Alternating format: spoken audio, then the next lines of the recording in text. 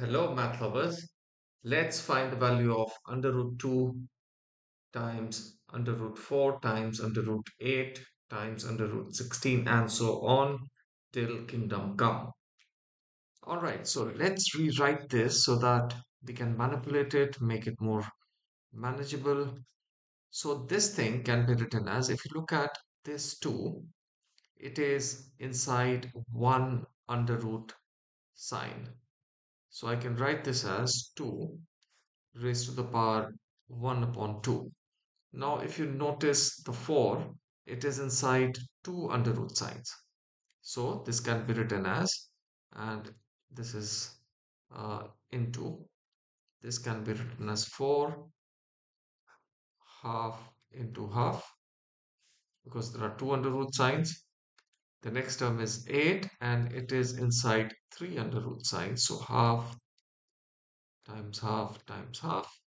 And the next one, which is 16, it is inside 4 under root signs 1, 2, 3, 4.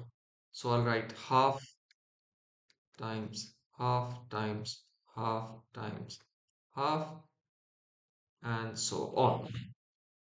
Now this can be written as 2 raised to the power 1 by 2 into 4. 1 by 2 into 1 by 2 is 1 by 4. 8. 1 by 2 into 1 by 2 into 1 by 2, which is 1 by 8. 16. 2, 2, 2, 4 times. So it is 1 by 16. And the next term will be 32. It will be 1 upon 32 and so on, which means,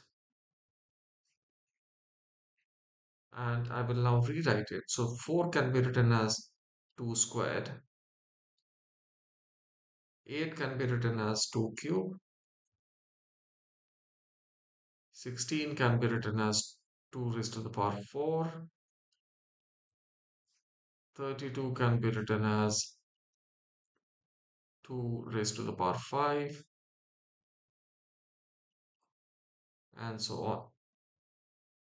Now let's open the brackets and we know that a power m power 1 upon n can be written as, if I open this bracket and bring the two exponents together, it is a power m divided by n.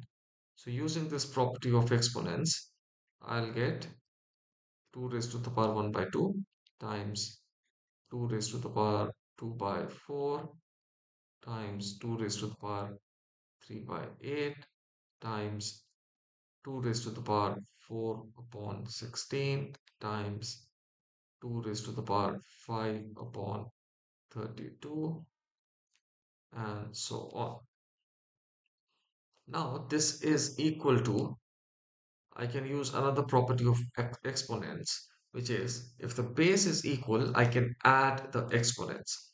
So what this means is a power m times a power n is equal to a power m plus n. So let's use this property of exponents to turn my equation, or to turn my series into this.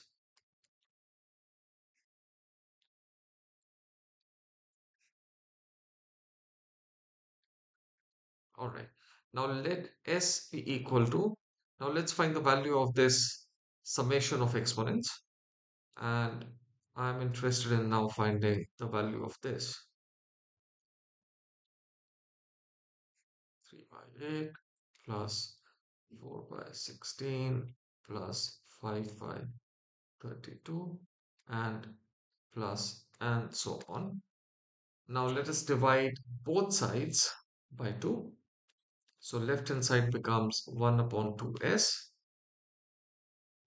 and this is equal to half divided by 2 is 1 by 4, and there are a reason why I have left some space here.